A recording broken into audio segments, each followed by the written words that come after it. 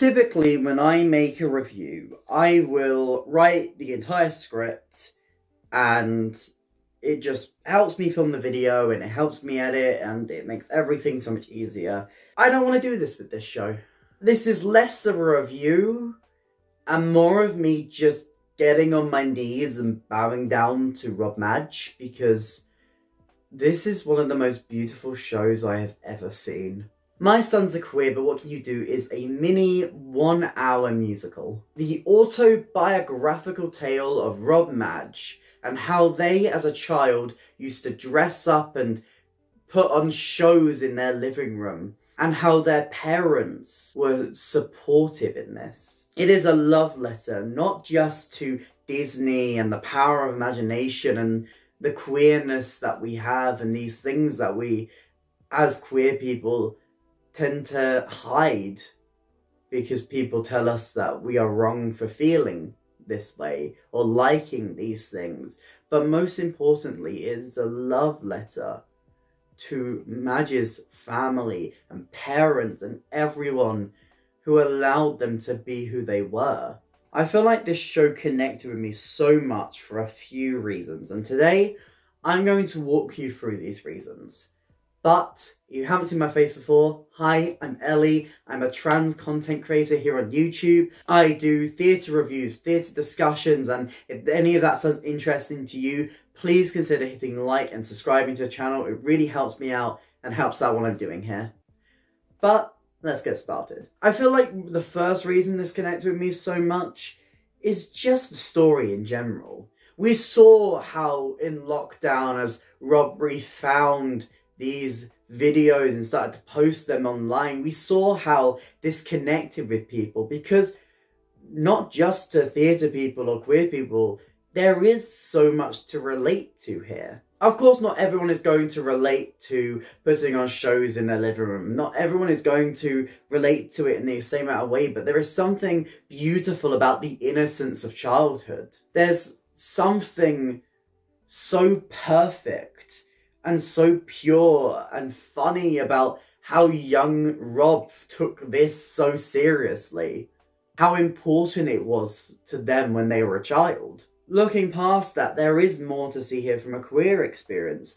We are told as children to kind of lock a lot of this stuff away, playing up, dressing up. We are told that we're not allowed to do that because we're not the right gender, or we're not this, that, or the other.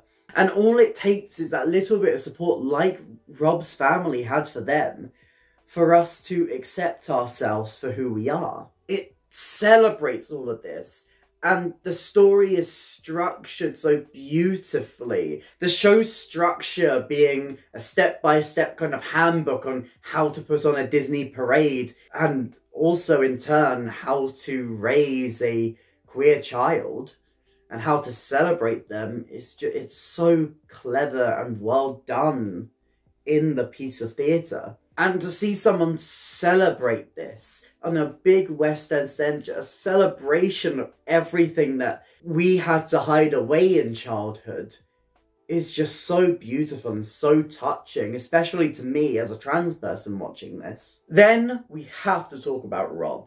First things first, how absolutely incredible is it to see a trans performer, a non-binary performer, just plastered on the side of a West End theatre. A massive sign saying the word queer, the first theatre in the West End to have the word queer on the outside. It is such an achievement and so beautiful and so fulfilling to see. Rob in this show is just an effortless performer. They are so human and relatable. Their charm comes across from the very second they start prancing around the stage. They get a laugh out of the simplest little moments, the simplest little facial expression, and all of Rob's comedy that you see in their sketches just comes out in full force. Rob's script that they have crafted here is just so beautiful and so funny. It's touching, it's heartfelt, and then also gives a lot of really funny jokes relating to theatre, poking fun at Rob's attitude in childhood to these shows. Even just through just showing the footage on the back wall at the most appropriate moments. And Rob's little comments while these are going is amazing. If this show was a 10 out of 10 by itself, Rob makes it feel like an 11 out of 10. Just giving everything they can to this. And just bringing over that charm that is just so beautiful to see on stage. Such an authentic performance. Then there's the general design. Of course, we have the living room stage with the giant kind of TV at the back that shows all the home videos, with some really beautiful touches to the design work of the show through the projection and the images. There's a really beautiful moment where Rob starts to put their hand up and presses loads of little rainbow handprints all over the screen while it's showing young Rob telling a story, and how this kind of smudges into a beautiful little rainbow. Just the little touches like that to the design is just, it's so beautiful. I think the most brilliant part of the design is the costumes. Now, I'm not going to spoil where these costumes come in the show, but a lot of them have been released with marketing materials, and just the craftsmanship on them. They look homemade, but they're so flashy and beautiful, like the perfect next elevation to what Rob did in childhood. I want all of them. I want to wear all of them. They are all so beautiful and flashy and fun and it's so good. But the biggest reason, the biggest thing for me is just the representation of this show. Now, forgive me if I'm wrong, but I'm pretty sure that this is the first time that a trans performer has led a trans story on stage. And it's not a show that dwells in the trauma that we face. It's a show that celebrates what comes after and what comes if you open yourself up to the things that people tell us we're not allowed to do. This show is so important to someone like me. I've only been out for just over a year.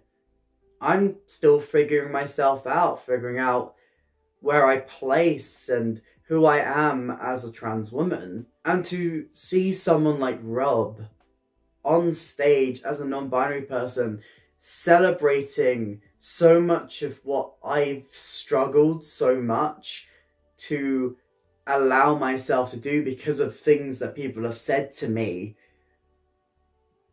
and the ways that I've been kind of pushed down and repressed a lot of what I wanted and how I wanted to look.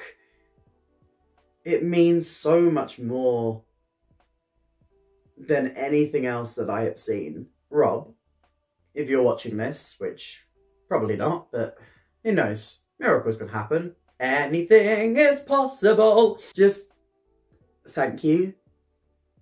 Thank you for telling your story so authentically and beautifully. Thank you for crafting such a fantastic tribute to the joy that we find when we finally let ourselves do and be who we want to be. And if you're watching this, please let me interview you, because I just want to have a little chat, Rob.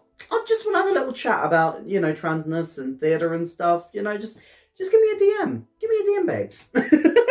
My Son's a Queer, but What Can You Do is my favourite thing that I have seen this year. It is just, I don't even have the words to describe everything it meant to me as I sat there and just watched this hour-long piece of theatre. This show is worth every single penny that you spend on it and more.